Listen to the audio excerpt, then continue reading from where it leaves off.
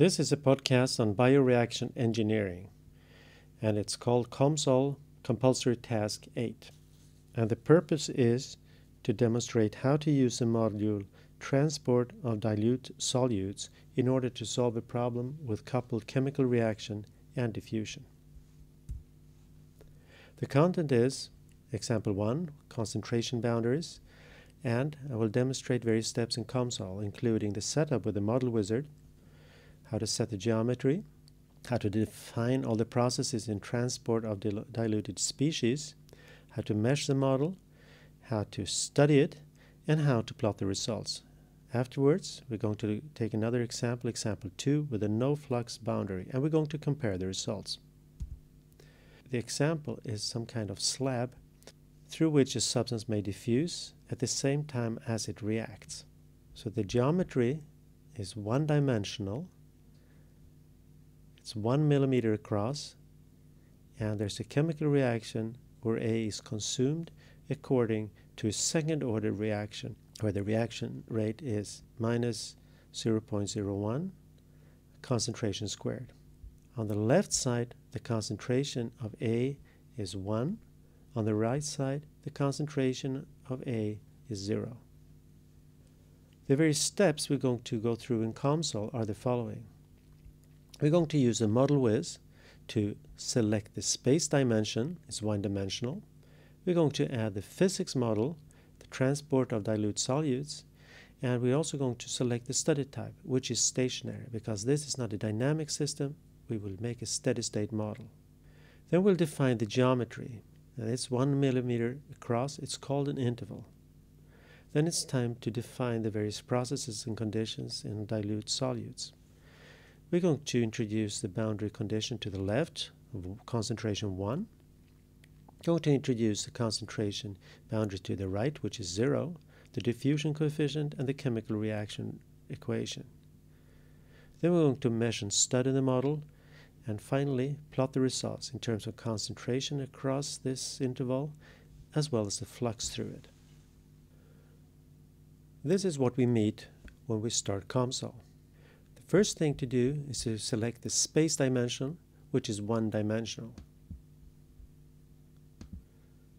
The second thing to do is to choose the appropriate physics, in this case, transport of diluted species. And finally, we should make this steady-state calculation. It's called stationary.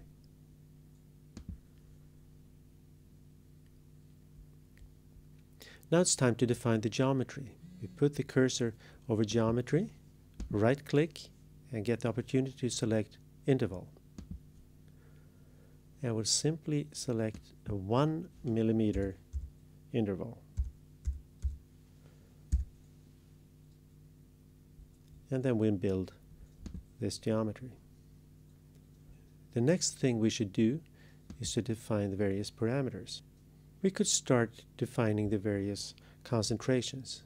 Then we right-click and get the chance to select concentration. We select the left-hand border or boundary manually and add the concentration 1. Then we create a new one, concentration to the right this time, select it manually, and define the concentration as 0. Now it's time to go to convection and diffusion. Well, first of all, we have no convection. We can set that right here if we want to. No convection. So then we just select diffusion, and the diffusion coefficient that's already been selected, the default value, is exactly the ones we want. Now it's time to do the final thing, and that is to introduce the chemical reaction. So we right-click, get reaction, and just define it to minus 0.01 C squared. Maybe there should be a multiplier as well. And that reaction takes place in the whole domain. Then it's time to mesh. We select finer just to make sure, and build mesh. Having done that, it's time to study. And by default, we get the concentration plot. And as we see, the concentration is 1 at the left boundary and 0 at the right boundary. 0 right here and 1 right there. Now we can also plot the flux. We go to Result, right click, we want to make a 1D plot. Select that, right click, we want to make a line graph. And that line graph should cover this whole interval. We add that manually.